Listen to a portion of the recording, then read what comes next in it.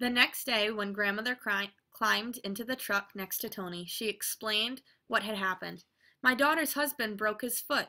He can't be driving tourists for a while. No paychecks for at least a month. He's worrying about his truck payments.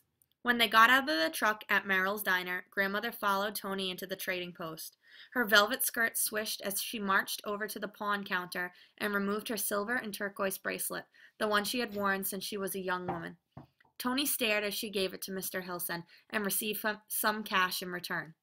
Grandmother didn't say a word as she walked past Tony and out the door towards Merrill's. On the drive home that day, Grandmother was quiet. One hand covered her wrist where she once always worn her bracelet. They dropped her off at her Hogan. As his mother backed the truck away, Tony blurted, "My grandmother pawned her bracelet." His mother turned to look at him. "That's her business," she said sternly.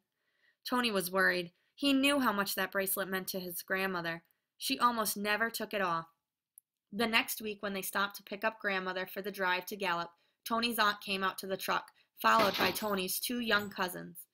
"Grandmother is not well," she said. "She hasn't come out of her Hogan for a couple of days. It may be time to call the medicine man." "I'll talk to my husband about it," Tony's mother said. Tony's crossed his arms and lowered his chin. He knew what Grandmother needed. "By the way," said Tony's aunt, "she gave me some cash to help with expenses while my husband isn't working. Wouldn't say where she got it." That day, the drive to Gallup seemed endless. When they got to Merrill's, Tony ran to the trading post and went straight towards the pawn counter. "Mr. Hilson," he said, "I have to buy back my grandmother's bracelet." "You know the rules, Tony.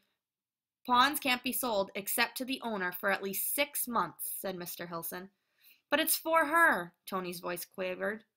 "She's sick. She needs it back." "Well, since you're family, I guess it might be all right," Mr. Hilson hesitated. "Should I take the money out of your account?" Tony stood up straighter and nodded. "Yes, please. Today." On the drive home, Tony said, "We need to stop at Grandmother's. I have something for her." His mother said nothing, but she turned off the main road and stopped in front of Grandmother's Hogan. Tony got out and quietly entered. Grandmother was lying down, her eyes closed. "My grandmother," Tony whispered. He held out her turquoise bracelet. She opened her eyes and nodded slightly. Tony approached and carefully lifted her wrist. Then he slipped the bracelet back on where it belonged. Grandmother closed her eyes again, and Tony left the Hogan. That night, Tony's father drove over to see Grandmother and talk with his sister about arranging for a healing ceremony. He returned in a happy mood. "Grandmother is better," he reported. Tony closed his eyes and smiled. The following week, Grandmother went with Tony and his mother to Gallup.